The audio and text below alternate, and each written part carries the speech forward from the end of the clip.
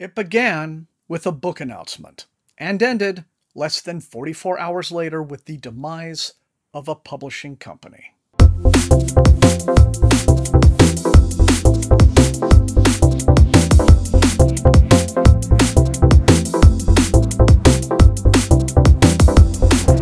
Hello again, everyone, and welcome back to SFF180. Thomas here, your host as always. Very glad to be back. Thank you all for joining me. April Fool's Day is probably the most annoying day of any given year. People are expected to play stupid pranks or crack dumb childish jokes because apparently it's the one day you might be able to get away with it. So it's understandable that a number of people initially wondered if the situation that arose over this past April Fool's weekend involving Silver Shamrock Publishing was nothing more than a deeply tasteless joke that got out of hand. As it soon became clear, it was no joke. And the whole bizarre, sordid tale makes for one of the most fascinating and spectacular displays of self-immolation the world of publishing has seen recently. Silver Shamrock Publishing was an independent horror imprint based in Michigan, who derived their name from the movie Halloween 3: Season of the Witch. They first rose to prominence with Todd Keesling's novel Devil's Creek in 2020, which became a Bram Stoker Award finalist. Since then, they've been prolifically publishing novels, novellas, and anthologies. And you've seen many of their books right here on this channel, showcased on Mailbag Monday. I was always a booster for this company. They presented themselves as the kind of scrappy little independent eager to provide a home for the kinds of writers who'd have a hard time fitting in at most of the major traditional publishers. But they weren't without some controversies. Last year, owner Kenneth McKinley made some ill-advised remarks on Twitter regarding the topic of content warnings in books, which he likened to some kind of fascistic incursion upon the free speech of writers.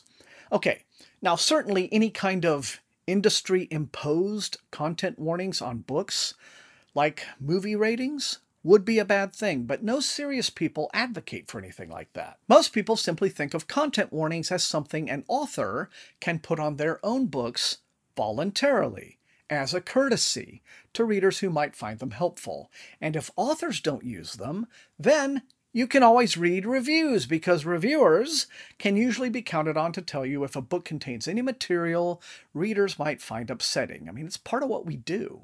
But McKinley trotted out all these dramatic canards about censorship and how there was an enemy within attempting to destroy the utopia, he really used that word, horror fans had built for themselves, and that Silver Shamrock was the horror field's white knight, protecting writers from freedom-hating tar babies who had snuck in the back door. Contrary to what he was expecting, Silver Shamrock's vow to be the defender of all horror writers was not at all well received by writers themselves, who saw gatekeeping where he believed he was expressing unity. It was all very ominous us versus them language, not the kind of thing someone would say if they were interested in supporting a community. Much more the rhetoric you'd hear from the likes of Gamergate, or the sort of extremist wackos who hang Gadsden flags off the back of their pickups, designed to give the impression that jackbooted barbarians were at the gates of horror publishing instead of just regular people. You know, basically saying, hey, if somebody gets violently raped in this book, I'd really appreciate knowing that ahead of time. Okay? Thanks. Bye. Sorry, hon, I guess that makes you the enemy of freedom. So, Silver Shamrock had already raised some red flags about the persona they were building for themselves in the business. McKinley beat a strategic retreat, and the imprint continued to acquire and release books. And then, in a tweet, timestamped 7:07 p.m. on March 31st, 2022, Silver Shamrock revealed the cover to an upcoming book titled The White Plague Chronicles, and the promotional copy set off a WTF quake that broke the Richter scale. Here it is in its entirety. Time is running out, an unknown terrorist organization has their hands on a previously unidentified virus that is far deadlier than Ebola, and even more sinister, as this horrific disease is genetically targeted to kill only the members of the Caucasian race. Two retired Black Ops specialists named Ryan O'Toole and Joey Hotsko are...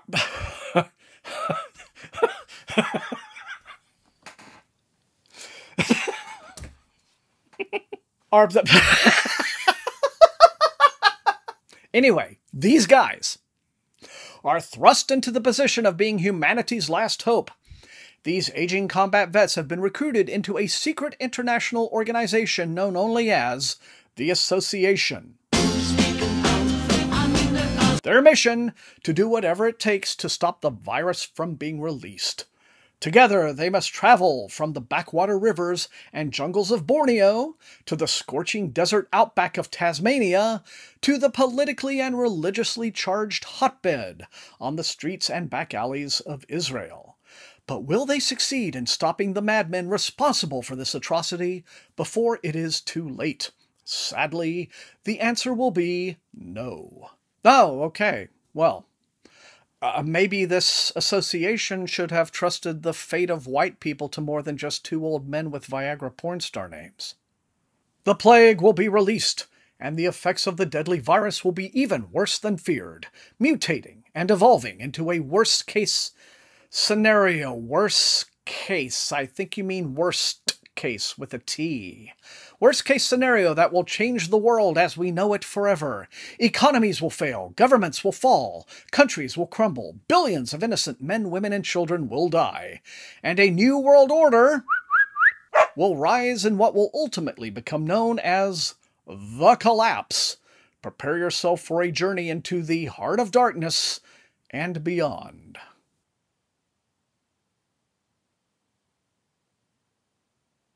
Okay. So, we can get the bad science out of the way first, right? This whole idea of genetically engineering a virus to kill only white people is total bullshit. Because there is no genetic marker for race that a virus could target. There is not, inside your body, whoever you are, a specific gene that says you are a white person, or a black person, or what have you. Okay? The Human Genome Project put paid to all of that, all right? These notions of racial purity are pure eugenic pseudoscience. Straight up. I mean, say someone is the child of one black parent and one white parent with a grandparent who was East Asian. What does this supervirus do to them? Just give them a bad migraine? So, no. Unlike this book, a virus cannot be racist. And let's also talk about the geography fail. Okay, gotta love the bit about the scorching heat of the Tasmanian desert outback. I'm sorry, the Tasmanian what? Uh-huh, yeah, I think you mean that other island. The big one just slightly north of Tasmania? Yeah, that's where you'll find an outback. Unlike Tasmania, where they have rivers and mountains and rainforests. Hello, research? Yeah, but beyond just plain bad storytelling, what everyone immediately noticed about this promo copy is that the plot being described could best be summed up as White Replacement the Novel. For those of you lucky enough not to know about this shit, I'm gonna have to destroy your innocence. White replacement theory, also known as white genocide, is a white supremacist conspiracy theory, alleging that there is a devilish plot afoot to eradicate white people, probably spearheaded by, you know, all those shifty Jews, by any means necessary, such as intermarriage, abortion, violence, any number of other kinds of forced assimilation. It was popularized in the 90s by a neo-Nazi named David Lane, but its roots go all the way to the work of American eugenicists in the early 20th century, whose efforts influenced the racial purity ideologies of Nazi Germany. Propaganda like this sounds absolutely batshit until you realize that it possesses a tangible physical threat by constructing a victim narrative that racists can glom onto. Okay, basically, if you're a bad person who wants to victimize people who don't look like you, you have to first create an alternate reality in which they victimized you first. Any harm you then cause is fully justified as defending and preserving your racial identity and heritage. Mass murderers like the ones in Christchurch, New Zealand, and El Paso, Texas, openly discussed white replacement in their manifestos, and the racists who marched in Charlottesville, Virginia in 2017 also chanted about white replacement. And yes, these ridiculous views are held by the very same people who hate things like LGBT rights because, and I am quoting actual people I used to argue with on Facebook, identity politics are stupid. Yeah, bigotry does not exactly walk hand in hand with intellectual rigor, let alone honesty. So, yes, this is a book premised on white supremacist propaganda that inspired mass shooters.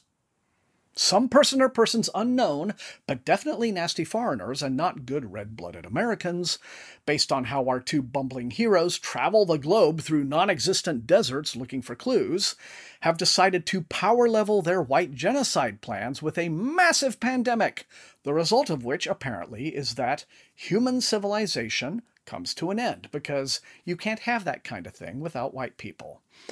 Really, throw in some Dianetics, and you'd have a story John W. Campbell would have lost his mind over. Now, this is not the first time speculative fiction has had embarrassing examples of race fail. Far from it. Just off the top of my head, I can think of a few examples. Probably the one most of you are likely to be aware of is a self-published dystopian YA novel from about 10 years ago called Save the Pearls Revealing Eden, a book so mind-bogglingly wrong-headed that it even attracted the wrath of N.K. Jemisin. But I think there's a distinct difference between that book and this, because while Save the Pearls was the product of an overly earnest, misguided white woman who naively thought she was producing a powerful anti-racist statement, The White Plague Chronicles is written by a man named Gene O'Neill who seems to understand full well what he's all about. And his book is a product of our post-Trump times, where education itself is being threatened by ideological book bans under the pretext of protecting students against critical race theory. Remember how it works? First, construct a narrative in which you are the ones being threatened and victimized, and use that as justification for your own oppressive activities. Now, since defenders of this kind of thing will always misrepresent what the criticisms are about, let me be clear. Nothing about anyone's rights is an issue here.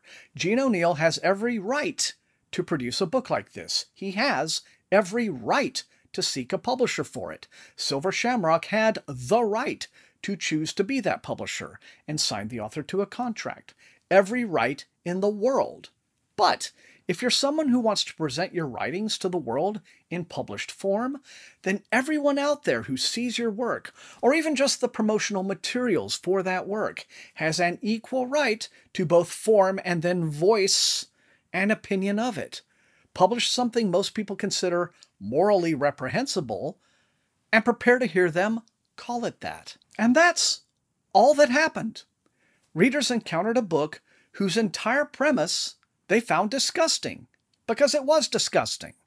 Other writers published by Silver Shamrock decided in droves that they had no wish to be associated with this book or any publisher who would release such a book, withdrawing their own books. Less than 2 days after the cover reveal for The White Plague Chronicles, Silver Shamrock simply ceased operations, deleting their Twitter account, shutting down their website, releasing all current authors from their contracts, and just ceasing to exist. No statement, no public acknowledgement or apology for pissing in the pool, just poof, gone. And that is, yes, pretty cowardly. But the more I think on it, for the author, this is probably gold. I think he probably got exactly what he was after, even if Silver Shamrock had to get crunched under the bus to do it. While the storm was raging Saturday afternoon on Twitter, some of O'Neill's friends and colleagues were defending him passionately as a nice and generous man without a racist bone in his body. But here's the funny thing. Look, I live in East Texas, okay? And I can tell you, the most repellent racists I've ever met were always extremely nice. To me. I don't doubt any of the writers who offered themselves up as character witnesses for Gene O'Neill, who was described in Silver Shamrock's promotional copy as a legendary writer. But this is a guy who, 2 years ago, published a novel called Lost Tribe, all about the discovery of an ancient Caucasian tribe of Native Americans. So, you know, white people were here first, right? All that. So yeah, this is a fellow whose attitudes towards race are, at best, sketchy. And here's what I meant by the new book being a product of the times. To a certain political mindset, nothing is a bigger feather in their cap than to be able to paint themselves as a victim of cancel culture and the woke mob. I don't believe for a moment that this author is an idiot. He absolutely knew what kind of reaction his book was likely to get. But in his position, why care? He knows the kinds of people who beat their chests over wokeness will leap to his defense. And in fact, that was already happening very soon after the initial controversy erupted. It doesn't matter that it's dishonest. All that matters is that it works. Look, whatever happened to Silver Shamrock, Gene O'Neill can come out of it not only unaffected, but a hero to the only people he cares to impress. He can self-publish his book, riding the shitstorm it stirred up as a publicity coup. Read the book that made the woke snowflakes so mad that they destroyed an entire publishing company to suppress it. But of course, Silver Shamrock died of self-inflicted wounds. No one was demanding they shut their doors as a company over this book, and even if just one person had, it would only be somebody's angry tweet. Not like it has any power of legal compulsion. No one can force a publisher to close down. Look, I promise you, I have reviewed a few books equally as racist as this one, and even in my harshest criticism, and I can get pretty harsh, I didn't demand the author be cast into perdition. I didn't demand the publisher be burned to the ground. And you know what else? I'm also old enough to remember the picket lines in front of movie theaters playing The Last Temptation of Christ. I remember a prominent TV evangelist offering Martin Scorsese $10 million for the negative to that film so that he could burn it. So you know, all those people screaming about cancel culture haven't ever been shy about attempting some canceling of their own. So then, writers have the right to tell their stories, and the public has the right to love, hate, critique, or condemn those stories. In the end, this was all just a sad, unnecessary affair with splash damage that affected people who never even asked to be a part of it. But some good is coming out of it. Some of the orphaned Silver Shamrock writers who didn't even get the courtesy of an apology or explanation from their publisher are already being courted by other independent imprints, proving that the horror community is one of the most generous and supportive communities in all of the arts. And as for the White Plague Chronicles, well, I mean, I don't know what he's going to do, but I'll tell you, it would not surprise me if it was up on Kindle Unlimited within the month, with its author over on Gab and Parler pushing his martyrdom at the hands of vengeful wokies to prospective readers. Hey, I guess that's what they call the free market, huh? Well, that's all I have time for today.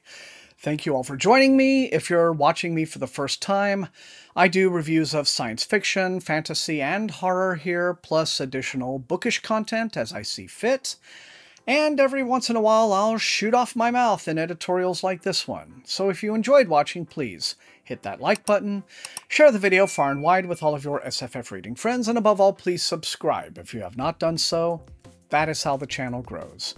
You can also support the channel at my TeePublic store, and I do have a Patreon, but what I've been telling people lately is, if you are in a money-donating mood, please don't send any to me at present. Instead, try to find some online aid organization that is working to help all of the people over in Ukraine suffering at the hands of this horrible, horrible Russian invasion and the atrocities that are occurring over there. It's really, really awful. So, yeah, do something for them, because I'm just fine. But if you are one of my Patreons, well, I want to say thank you all so very much for the added support. I use the Patreon money to pay off Matt Olson, my incredibly gifted channel artist who does all of my great thumbnails and other artwork for me. So thank you all again for that additional support. I want to thank all the rest of you guys for being the very best viewers in all of BookTube, and until I see all of you next time, please stay safe and healthy, and happy reading.